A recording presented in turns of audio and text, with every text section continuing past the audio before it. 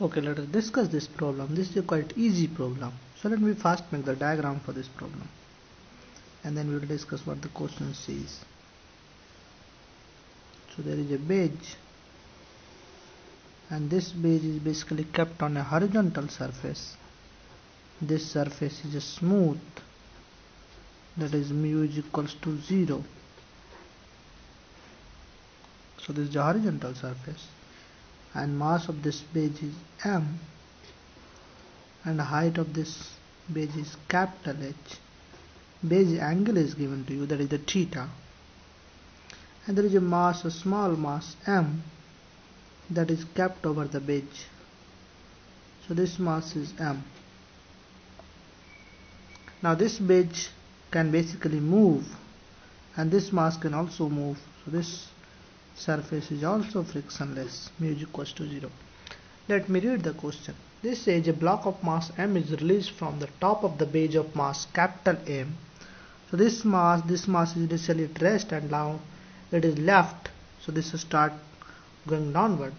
Find the displacement of wedge on the horizontal ground. So we have to find displacement of wedge.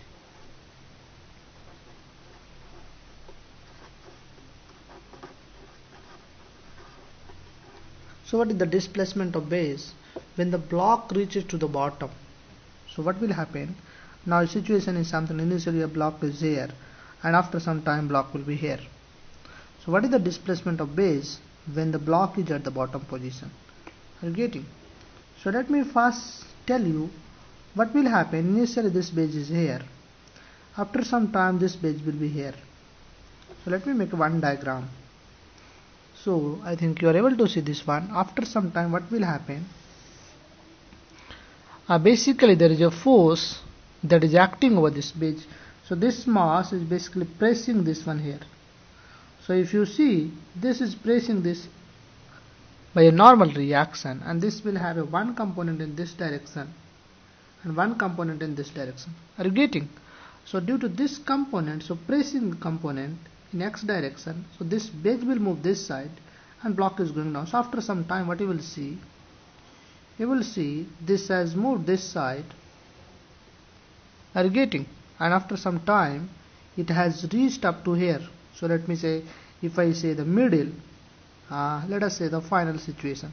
Finally it has reached here.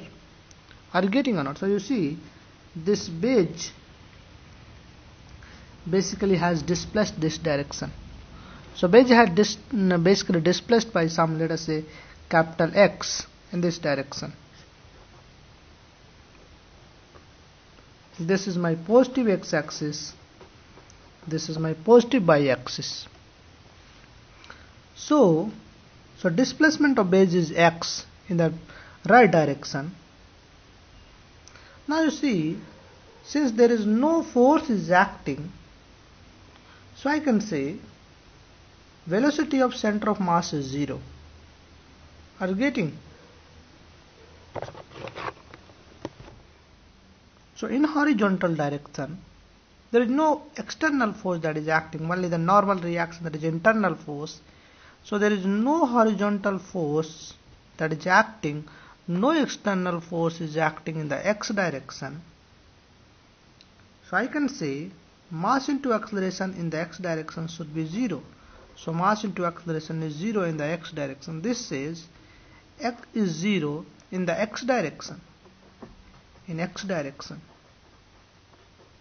So acceleration is 0. Now initially the system is in the rest. This means acceleration of center of mass is 0. Now I know. Initially center of mass in the rest. So initially VCM is 0.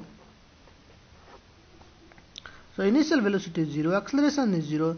This suggests me velocity will always remain 0. So velocity of center of mass, velocity of CM will always be 0.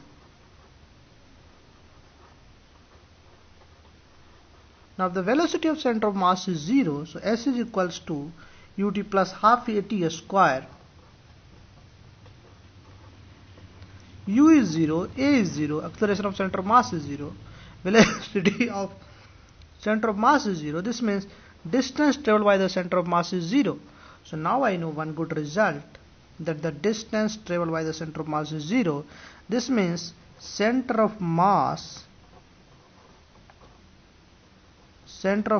of the system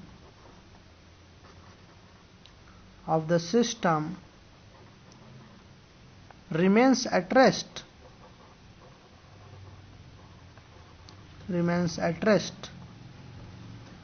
Are you getting? So let us say if I have center of mass xcm, that is basically m1 x1 plus m2 x2 divided by m1 plus m2.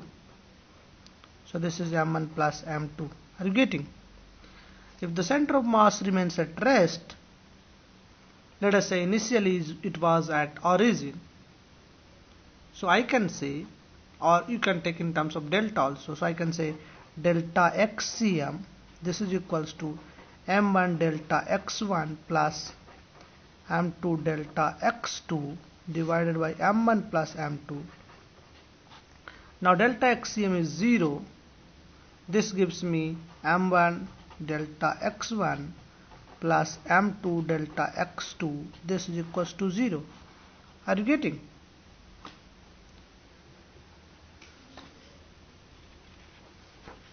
Now only thing is we have to find delta x1 and delta x2. So let us say the biggest phase, this big base, initially it was here.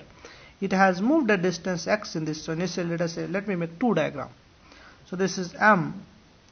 So initially it was here. After some time this base has basically moved up to here.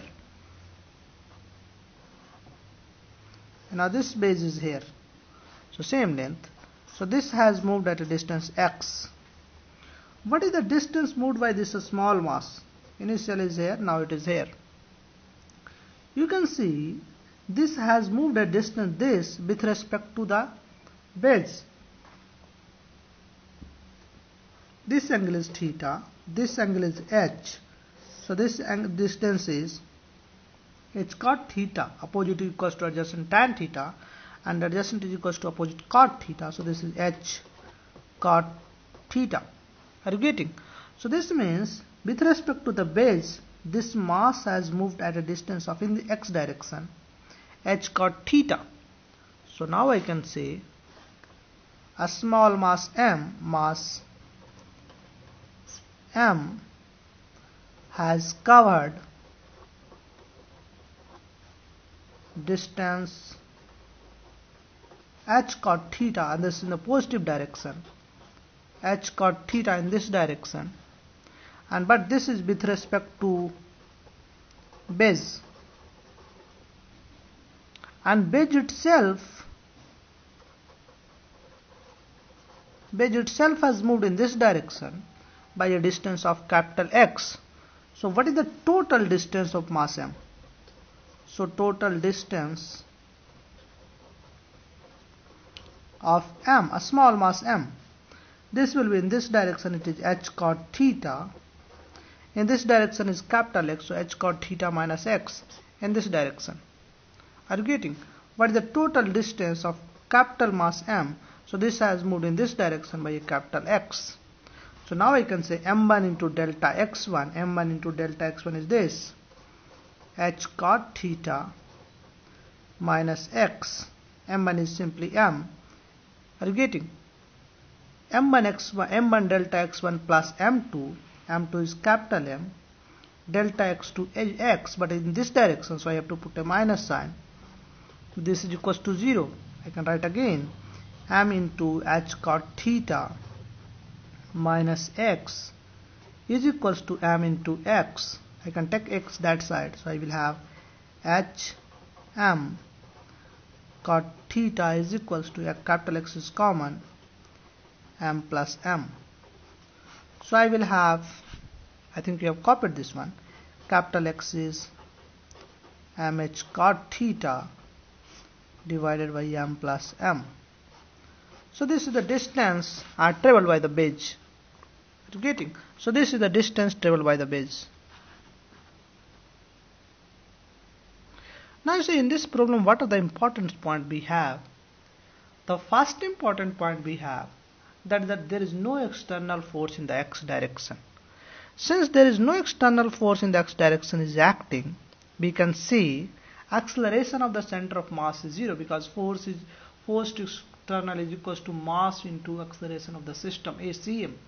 So acceleration of the system is 0, and now I can apply v is equals to u plus at. Acceleration is 0, initial velocity is 0, so this means v is 0. This means center of mass will always in the rest. Now if the center of mass is always in the rest, this means it does not going to cover any distance. If it does not cover any distance, this means I can say center of mass, delta x of center of mass is 0. Are you getting? If it does not cover any distance, I can say delta x of center of mass is 0. Then I can write a formula for m1 center of mass xcm is equals to m1 x1 plus m2 x2 divided by m1 x1 plus m1 plus m2. And then if I take delta, because delta xcm is 0, so this gives me 0 is equals to m1 delta x1 plus m2 delta x2. Now one important point we have in this question is to find out delta x1 and delta x2. And I said this base moves at a distance x. This is with respect to ground. But this small mass moves a distance h cot theta in the x direction with respect to this base. But base has itself moved a distance x in this direction. What is the total distance covered by this mass in this direction? So this is with respect to the base, and base itself has moved in this direction. So h cot theta minus x, that is the total distance covered by the small mass in this direction. H cot theta minus x, because I have to add the distance covered by the base itself. Now I can apply this formula m1 delta x1 and I will get this result. I think all of you have got this one. This is a pretty easy problem. We'll discuss the next problem.